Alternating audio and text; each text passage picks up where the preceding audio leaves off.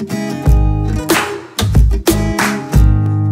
Students, तो आज इस वीडियो में हम लोग शुरू करेंगे पोलर कोवेलेंट कंपाउंड्स के बारे में डिस्कशन, यानी फॉर्मेशन ऑफ कोवेलेंट बॉन्ड जो कि पोलर कोवेलेंट बॉन्ड्स हैं। पिछली बार आपने पिछले वीडियो में देखा था कि नॉन पोलर कोवेलेंट कंपाउंड्स के एग्जाम्पल हमने पढ़े, जिसमें सिंगल बॉन्ड, डबल बॉन्ड और ट्रिपल बॉन्ड फॉर्मेशन था। यहां पर एक नई चीज पढ़ने जा रहे हैं, कोवेलेंट कंपाउंड का फॉर्मेशन इस तरह से कि उसमें पोलैरिटी डेवलप हो जाती है, तो पोलर कंपाउंड बन जाते हैं। और उसके बाद हम लोग पढ़ेंगे कोऑर्डिनेट कंपाउंड्स के बारे में, यानी कोऑर्डिनेट बॉन्ड फॉर्मेशन जो कोवेलेंट बॉन्ड के रिलेशन में ही आगे का फॉर्म है। तो यहां पर इसको समझने के लिए हम सबसे पहले लेंगे वाटर की एग्जांपल, और उससे हम सीखेंगे लोन पेयर इफेक्ट। इंपॉर्टेंट बात, लोन पेयर इफेक्ट जो हमें कोऑर्डिनेट कंपाउंड को समझने में आसानी देगी। तो आइए शुरू करते हैं। Formation of covalent bond in water molecule which is a polar compound. तो देखिए वाटर में जैसे आप देख रहे हैं वो एटम हैं दो हाइड्रोजन के और एक एटम है ऑक्सीजन का। तो हाइड्रोजन के दो एटम है तो इसका कॉन्फ़िगरेशन है 1, आउटर मोस्ट ऑर्बिट में 1 इलेक्ट्रॉन है। ऑक्सीजन का कॉन्फ़िगरेशन बनेगा 2,6 क्योंकि एटॉमिक नंबर 8 होता है, तो आउटर मोस्ट ऑर्बिट में 6 इलेक्ट्रॉन है। तो देखिए ऑक्सीजन में 1, 2, 3, 4, 5, 6 आउटर मोस्ट ऑर्बिट के इलेक्ट्रॉन, और हाइड्रोजन में 1 इलेक्ट्रॉन, ये दोनों एटम आ गए।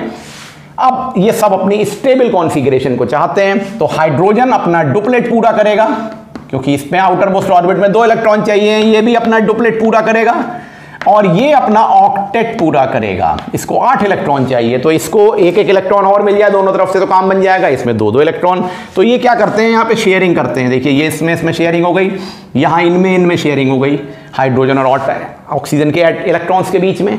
तो देखिए जब ये शेयरिंग हुई तो ऑक्सीजन और हाइड्रोजन में शेयरिंग होकर एक इलेक्ट्रॉन हाइड्रोजन का एक ऑक्सीजन का आ गया, ये पेयर पूरा हो गया, ये सिंगल बॉन्ड बन गया। देखिए ये सिंगल बॉन्ड बना ऑक्सीजन हाइड्रोजन के बीच में। यहां देखिए ये एक इलेक्ट्रॉन आया हाइड्रोजन ऑक्सीजन से, तो देखिए ये सिंगल बॉन्ड बना, तो ये 2 तो सिंगल बॉन्ड बन गए। लेकिन अब देखिए क्या इंपॉर्टेंट बात आई, तो यहां तो ये शेयर्ड इलेक्ट्रॉन से एक पेयर शेयर हुआ, एक पेयर शेयर हुआ, 2 सिंगल बॉन्ड बन गए। लेकिन आप देखें अभी भी यहां पर क्योंकि 6 आउटर मोस्ट इलेक्ट्रॉन थे तो ये तो खाली रह गए। आप देख रहे हैं 2 इधर 2 इधर, ये कहलाते हैं लोन पेयर ऑफ इलेक्ट्रॉन। क्यों? पिछली जो एग्जांपल्स आपने पढ़ी थी नॉन पोलर में, उसमें सब जगह शेयरिंग हो गई थी, मतलब कोई इलेक्ट्रॉन फ्री नहीं था, हर जगह शेयर हो गया था। सारे इलेक्ट्रॉन आउटर मोस्ट ऑर्बिट के डिफरेंट एटम से परफेक्टली शेयर हो गए थे। लेकिन यहां पे कुछ इलेक्ट्रॉन छूट जाते हैं जिनको कोई नहीं मिलता है शेयर करने के लिए, तो इनको कहते हैं लोन पेयर। लोन मतलब अकेला पेयर। तो यहां पे एक पेयर ये है, एक पेयर ये है, यानी 2 लोन पेयर तैयार हो गए ऑक्सीजन के एटम के ऊपर।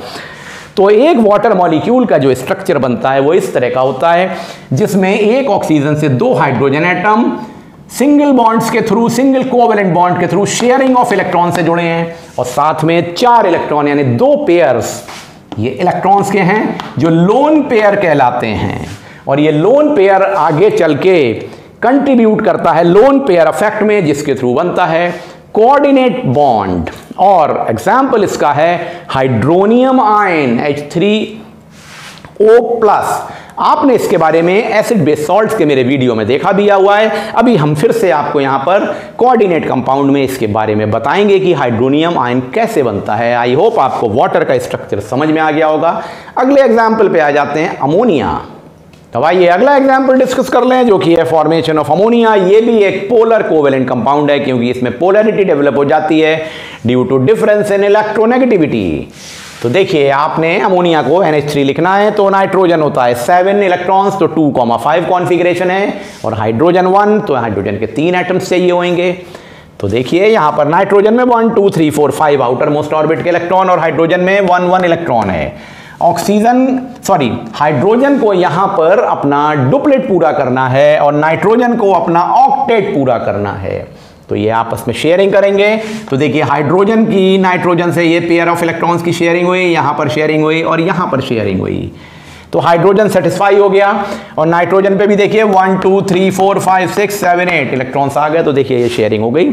तो नाइट्रोजन का ये पूरा ऑक्टेट बन गया, जिसमें कि हाइड्रोजन के साथ शेयरिंग होने से ये 8 इलेक्ट्रॉन आ गए, और हर हाइड्रोजन एटम पर भी 2 इलेक्ट्रॉन आ गए। तो यहां पर 1, 2, 3 कोवेलेंट बॉन्ड बन गए, 3 जगह पे शेयरिंग हो रही है, हर जगह पे एक इलेक्ट्रॉन का पेयर आ रहा है शेयरिंग में, लेकिन हो क्या रहा है, नाइट्रोजन पे एक इलेक्ट्रॉन का पेयर अलोन छूट गया जिसको कोई एटम नहीं मिला, तो ये कहलाता है लोन पेयर, इसी को कहते हैं लोन पेयर इफेक्ट। तो यहां पर 1 लोन पेयर है। अभी आपने इससे पहले देखा था ऑक्सीजन में कितने लोन पेयर ऑफ इलेक्ट्रॉन थे, 2 लोन पेयर थे, क्योंकि वहां पे 2 इधर थे 2 इधर थे। यहां पे सिंगल लोन पेयर है, तो और लेकिन 3 सिंगल कोवेलेंट बॉन्ड हैं, और इस तरह से ये अमोनिया का मॉलिक्यूल बन जाता है, क्योंकि यहां पे 1 लोन पेयर है। इस लोन पेयर इफेक्ट से कोऑर्डिनेट बॉन्ड बन जाता है, जिसे हम कहते हैं अमोनियम आयन, जो अभी हम लोग सीखने वाले हैं। बस इसके बाद आई थिंक आपको ये अमोनिया का फॉर्मेशन समझ में आया। अब हमको ध्यान रखना है कि वाटर में 2 लोन पेयर ऑफ इलेक्ट्रॉन्स होते हैं ऑक्सीजन पे, और अमोनिया में नाइट्रोजन पे single lone pair of electron होते हैं। और आइए अब इस रिलेशन में शुरू करते हैं कोऑर्डिनेट बॉन्ड। तो बच्चों अब हम लोग शुरू करते हैं कोऑर्डिनेट बॉन्ड फॉर्मेशन। इनफैक्ट ये कोऑर्डिनेट बॉन्ड जो है कोऑर्डिनेट कोवेलेंट बॉन्ड ही होता है।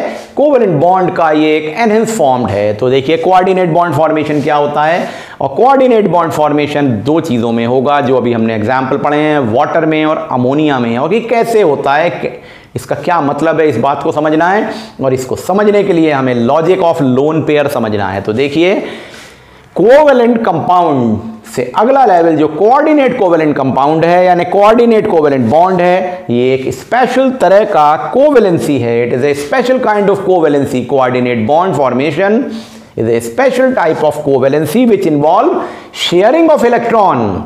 शेयरिंग तो हो रही है ना, sharing of electron with atoms between each other, as well as electrons का लोन पेयर वहां पर आ जाने के कारण वो इलेक्ट्रॉन का डोनेशन किसी सिमिलर टाइप के ही एटम जिनके साथ शेयरिंग हुई थी उसी तरह के एटम की तरफ हो जाता है। वो involvement of the lone pair is responsible for formation of coordinate bond.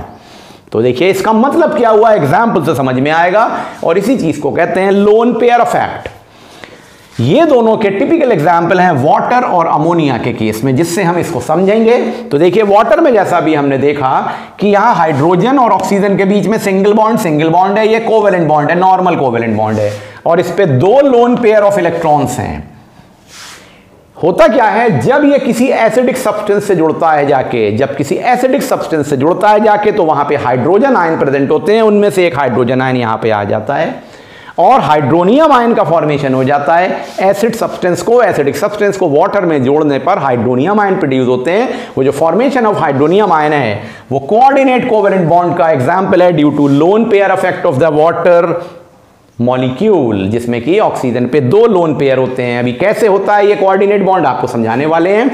Similarly ammonia के केस में देखिए सिंगल लोन पेयर इलेक्ट्रॉन है, जिससे अमोनियम आयन का फॉर्मेशन होगा जब अमोनिया को वाटर में जोड़ा जाएगा, यानी वाटर का सोल्यूशन बनाते हैं अमोनिया के साथ, तो अमोनियम आयन बन जाता है। ये भी एक एग्जांपल है कोऑर्डिनेट कोवेलेंट बॉन्ड का।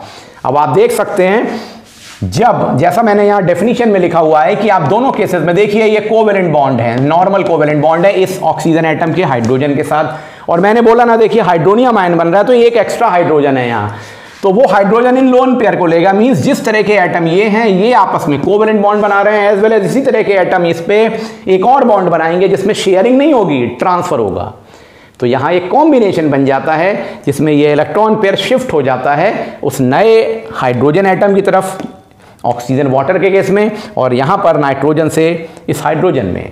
तो आइए ये कैसे होता है कोऑर्डिनेट बॉन्ड फॉर्मेशन और formation of hydronium ion and ammonium ion, इसको समझ लेते हैं। तो बच्चों अब शुरू करते हैं हम लोग coordinate bond formation in the water molecule to form hydronium ion. देखिए इसमें क्या होता है, हाइड्रोनियम आयन है H3O+ आयन। आप देख सकते हैं यहाँ पे हाइड्रोजन के 3 एटम्स हैं, ऑक्सीजन तो सिंगल है और प्लस का चार्ज लगा है। इसका मतलब क्या है, देखिए हमारे सामने वाटर मॉलिक्यूल है, जैसा कि हम सीख चुके हैं वाटर मॉलिक्यूल में ऑक्सीजन से हाइड्रोजन के बीच में देखिए ये शेयरिंग ऑफ इलेक्ट्रॉन्स है, जिसको मैंने डॉट से बनाया है। तो ये नॉर्मल कोवेलेंट बॉन्ड है, और ऑक्सीजन के साथ जैसा कि अभी हमने देखा था 2 लोन पेयर आ जाते हैं वाटर मॉलिक्यूल में, जिसको क्रॉस से बनाया है, तो ये 2 लोन पेयर ऑफ इलेक्ट्रॉन्स हैं। अब किसी सब्सटेंस से, जैसे कि एसिड से हम जानते हैं हाइड्रोजन आयन रिलीज होंगे। हाइड्रोजन आयन कब रिलीज होंगे, जब एसिडिक सब्सटेंस को वाटर में डिसॉल्व किया जाता है, या कोई और भी सब्सटेंस हो जिससे कि हाइड्रोनियम आयन मिल रहे हैं वो कब मिलते हैं? जब हाइड्रोजन आयन उसमें से रिलीज होकर फ्री होकर सोल्यूशन फॉर्म में वाटर में आ जाएं। तो हाइड्रोनियम आयन का फॉर्मेशन ही हम जानते हैं तब होता है जब वाटर के साथ हाइड्रोजन जुड़ता है और एसिडिक प्रॉपर्टी डेवलप होती है। तो एक उसी का टिपिकल एग्जांपल ले लिया है। तो देखिए हाइड्रोजन आयन फ्रॉम एसिड आ गए या कहीं से भी आए। अब ये हाइड्रोजन आयन है H+ और ये वाटर मॉलिक्यूल के साथ जुड़ गए, ये आपस में जुड़ रहे हैं। तो क्या होगा, ये हाइड्रोजन आयन इनमें से एक लोन पेयर को एक्सेप्ट करेगा, यानी लोन पेयर उधर शिफ्ट होगा क्योंकि पोलैरिटी है। तो देखिए क्या हुआ, यहां पे लोन पेयर अफेक्ट हुआ और देखिए ये ऑक्सीजन के साथ, ये तो देखिए नॉर्मल कोवेलेंट बॉन्ड है, ये पेयर, ये वाला पेयर, और जो ये हाइड्रोजन आयन यहां पे आया था, ये जो लोन पेयर है ये वाला, ये इस तरफ शिफ्ट हो गया। देखिए ये इसके साथ जुड़ गया। ऑक्सीजन और हाइड्रोजन के बीच में ये शेयरिंग नहीं हो रही है, ध्यान से सुनिएगा, ये शेयरिंग नहीं हो रही है। यहां पे due to difference in the electronegativity ये वाला जो लोन पेयर था ये शिफ्ट हो गया हाइड्रोजन आयन की तरफ। इसे कहते हैं लोन पेयर इफेक्ट। ये अभी भी लोन पेयर ऐसे ही रह जाएगा। तो देखिए डायग्राम में हमने क्या बनाया है, ये हाइड्रोजन के कोवेलेंट बॉन्ड है ऑक्सीजन के साथ नॉर्मल, और देखिए यहां पे जो लोन पेयर शिफ्टिंग हो रही है, लोन पेयर पे एरो बनाया है। आप देखिए सिंबल लाइन नहीं बनाई है, एरो बनाया है। एरो का मतलब शेयरिंग नहीं हो रही है, शिफ्टिंग हो रही है due to difference in the electronegativity, due to difference in polarity. तो ये जो बन के आया जिसमें एक लोन पेयर अभी भी फ्री रह गया ऐसे ही, ये कहलाता है कोऑर्डिनेट बॉन्ड फॉर्मेशन। तो आप देख सकते हैं ऑक्सीजन दो हाइड्रोजन के साथ में तो सिंपल कोवेलेंट बॉन्ड बना रहा है, लेकिन उसी तरह के एटम यानी हाइड्रोजन के साथ एक तरफ शिफ्टिंग ऑफ इलेक्ट्रॉन अपने लोन पेयर की शिफ्टिंग करके कोऑर्डिनेट बॉन्ड फॉर्मेशन कर रहा है। इस तरह के अरेंजमेंट को कहते हैं कोऑर्डिनेट बॉन्ड फॉर्मेशन। तो क्या हुआ, hydrogen ion except one lone pair of electron, hydrogen ion except one lone pair of electron of oxygen atom of the water molecule and form the coordinate bond, और इस तरह से coordinate bond बन गया और हाइड्रोनियम आयन का formation हो गया, जिससे हमें एसिडिक प्रॉपर्टी को पता लगा लेते हैं। दूसरी एग्जांपल को देख लें, अमोनिया से अमोनियम आयन का बनना due to lone pair effect and coordinate bond formation.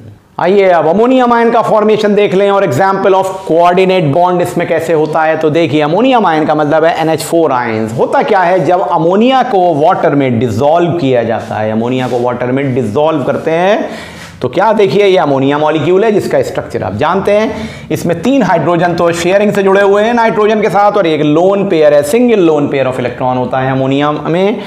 इसके साथ में ये हाइड्रोजन आयन आया। ये हाइड्रोजन आयन कहां से आया, जब इसमें वाटर को डिसॉल्व किया गया, वाटर और अमोनिया मिलाया गया, क्योंकि अमोनिया पोलर सॉल्वेंट वाटर में बहुत जल्दी डिसॉल्व हो जाती है। तो वाटर से जो हाइड्रोजन आयन है वो आ गया हाइड्रोजन आयन फ्रॉम वाटर। अब ये हाइड्रोजन आयन इससे रिलेट होगा और इस इलेक्ट्रॉन पेयर को अपनी तरफ एक्सेप्ट करेगा। ध्यान से सुनिएगा, ये इलेक्ट्रॉन पेयर जो कि इस पे लोन पेयर है, इसको ये हाइड्रोजन आयन जो कि वाटर से आया है ये एक्सेप्ट कर लेगा। तो देखिए क्या हो जाएगा, ये अमोनियम आयन बन जाएगा जिसमें ये पॉजिटिव चार्ज प्लस लगा है। ये हाइड्रोजन एंड नाइट्रोजन से 3 कोवेलेंट बॉन्ड से सिंपली जुड़ा हुआ है, और यहां पर ये लोन पेयर एक्सेप्ट हो गया। तो जब एक्सेप्ट हो गया तो ये क्रॉस में जो डॉट में लगाया हुआ है हाइड्रोजन के साथ इसको बनाया, या इसको बनाने में ये देखिए सिंपल कोवेलेंट बॉन्ड, और ये एरो लगाया है। एरो मतलब एक्सेप्टेंस टुवर्ड्स हाइड्रोजन हो गई लोन पेयर की, यानी लोन पेयर अफेक्ट हुआ, और OH आयन साथ में रिलीज हुए क्योंकि वाटर में से हाइड्रोजन अलग हुआ तो OH आ गया, OH माइनस। तो देखिए क्या होता है, अमोनिया के साथ ये हाइड्रोजन आयन एक्सेप्ट होकर अमोनियम आयन बन गया NH4 1+, और साथ में OH है जो सोल्यूशन की फॉर्म में अमोनियम हाइड्रोक्साइड का सोल्यूशन बनाता है रिवर्सिबल रिएक्शन से। तो आई थिंक ये भी आपको क्लियर है, प्रैक्टिकल केमिस्ट्री भी आप मेरे वीडियोस देख चुके हैं, वहां भी क्लियर है। तो फाइनली क्या हुआ, ammonia dissolve in water and the water से हाइड्रोजन आयन आया, और उस हाइड्रोजन आयन ने इस लोन पेयर को एक्सेप्ट कर लिया और कोऑर्डिनेट बॉन्ड बना लिया। इन दिस वे ये कोऑर्डिनेट बॉन्ड का फॉर्मेशन हो जाता है, जो कि कोवेलेंट बॉन्ड और ट्रांसफर ऑफ इलेक्ट्रॉन के कॉम्बिनेशन से बना है। शिफ्टिंग ऑफ इलेक्ट्रॉन कह सकते हैं इसको, due to lone pair affect. So students, in this way आपने पूरी बॉन्डिंग, केमिकल बॉन्डिंग के बारे में पढ़ लिया, इलेक्ट्रोवेलेंट, कोवेलेंट और कोऑर्डिनेट बॉन्ड के बारे में। यहां पर ये वीडियो खत्म होता है, और इसके बाद एक और वीडियो, लास्ट वीडियो होगा जिसमें हम पढ़ेंगे डिटेल कंपैरिजन बिटवीन इलेक्ट्रोवेलेंट यानी ionic bond and covalent bond. Thank you.